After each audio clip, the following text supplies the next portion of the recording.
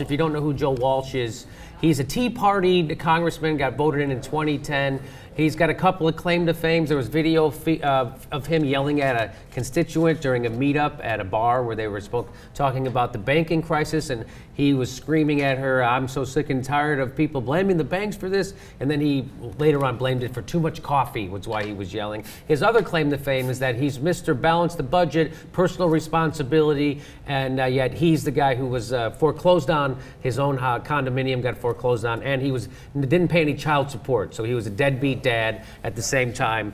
Okay, so he's mad at people on unemployment and welfare, but he's a deadbeat dad. So this is Joe Walsh. He's a congressman, and so he's running against Tammy Duckworth, who is a double amputee veteran of the Iraq War. Okay, so let's just keep that in mind. She's the first, she might be the only female double amputee veteran in the history of the United States. She was a helicopter pilot, got shot down. Her right arm got tore up. She lost both her legs, one from the hip down. So she's the real deal. She's a serious person, and she's running for Congress. And here's Joe Walsh's criticism of her at their debate the other night. Last point, I was marching in a parade in Schaumburg Sunday, 2 days before the Democratic convention, when Tammy Duckworth was on a stage down in Charlotte, if you can look at the picture, picking out a dress for her speech Tuesday night.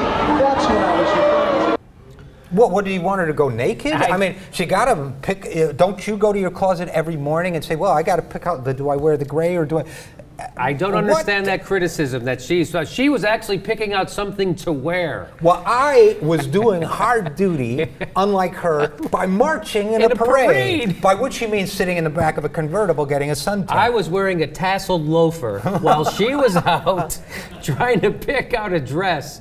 And it just, okay, granted, she can't wear loafers. It's a cheap shot, but yeah, okay. It's a veiled sexist comment, right? I mean, he's saying, look, I was a man and she's marching in a parade. Well, he wasn't marching. I'm sure he was in a convertible. Yeah. But she was picking out her pretty little dress. But here's the problem. She is a 20-year veteran. Yes. A double amputee, a winner of multiple awards and medals, you know, for her bravery in combat. It's very difficult to paint her as like this little girly girl who's just into pretty dresses. So he sounds like a completely detached clown. Well, he's one of those, we talked about it earlier in the show, about they live in this little bubble, right, where they only talk to each other and they think everybody else thinks this way. And they don't realize that when they say stuff like this in public, the regular people go, you guys are out of your fucking mind. Right. And by the way, that when Tammy Duckworth was risking her life for her country and being grievously wounded in 2004, Joe Walsh was back at home getting sued by his wife for failure to pay child support. Yes. I mean, this is like she's fighting. She's fighting in Iraq, and he's home fighting not to pay his child support. Fighting divorce court. Yeah. Yes. So it's pretty equal. So let's go to the video of her response. The discussion from the real issues that are at hand, and yes, I do sometimes look at the clothes that I wear, but you know, for most of my adult life, I've worn one color. It's called camouflage. All right, boom. So, yeah, that's great. That's what we're waiting for Barack Obama to do a couple of times the other night. He never did it. She did it. Bam. Yeah, I just want to read a little excerpt about Duckworth. And Duckworth lost her right leg near the hip and her left leg below the knee from injury sustained on November 12, 2004, when the UH-60 Black Hawk helicopter that she was co-piloting was hit by a RPG fired by Iraqi insurgents. She's the first female double amputee from Iraq, and the explosion almost completely destroyed her right arm. It broke in 3 places. She received a Purple Heart. She also received the Air Medal and the Army Commendation Medal. And by the way, I mean, what a badass! I mean, she's for real. And this little clown Joe who's running around in 2000 trying to avoid paying child support. I mean, but they've done this before. Look, Max Cleland, Senator Max Cleland, lost both arms and both legs, and they ran against him successfully. And part of the campaign was, well, he did it on purpose because he didn't want to serve any. The depths to which these people go are just unbelievable. And that was in Georgia, correct? Yeah, it was Georgia. It was in Georgia. And that's why I don't think that people in Georgia should be allowed to vote anymore. That's my proposal. Not without a $10,000 piece of ID. It's unbelievable. I mean, that's a great example because Max Cleland he lost all of his limbs fighting for us. And Saxby Chambliss, who beat him. Saxby Chambliss. I was blanking on it. Who beat him, didn't even serve. Right.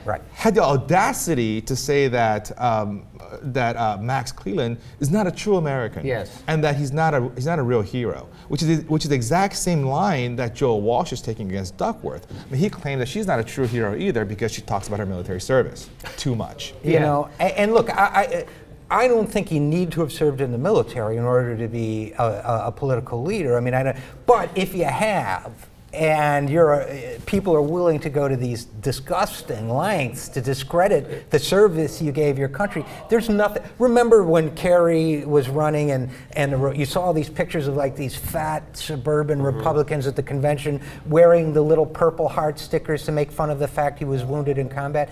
These people actually respect nothing. Yeah, and I just want to make this point that Republicans claim to be pro-military, pro-troops. They're not. They're not. They are only pro. Right, that's my point. They're only pro-defense contractors.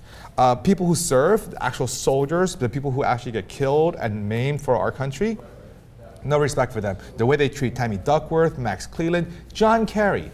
That swift boating of John Kerry was unconscionable. Again, nobody gets embarrassed by it. Nobody loses a job. In fact, the guy got elected off it. It's unbelievable. And I'll say this thing about Joe Walsh. This isn't the first time he's done something stupid like this as far as sexist attacks. He wrote on his blog right after the Democratic National Convention. This is what he wrote. Ready? He said, becoming abundantly clear that at this point the only debate Mrs. Duckworth is actually interested in having is which outfit she'll be wearing for her big speech. So he can't stop doing this. Like, so the fact that she's picking out clothes to wear is, like Joe Walsh. I wake up, I put on the first fucking thing I see in the morning, obviously. Look at me, look how I'm dressed. Right. Yeah. That's why my wife divorced me and took my kids away from me. Look at me, I comb the top of my hair with an iron. And by the way, he doesn't offer that same criticism of Paul Ryan, who seems to give a lot of attention to his appearance. To how he looks. Yeah. Again, it's a horrible strategy. I mean, trying to paint a war hero as a little girly girl Barbie doll who's into clothes. I mean, it's just we say it's horrible, but Saxby Chambliss won. Yes. So again, it makes you feel bad about America. It makes me feel bad and about humanity living, in general. And humanity in general. Yeah. Yes, it really does.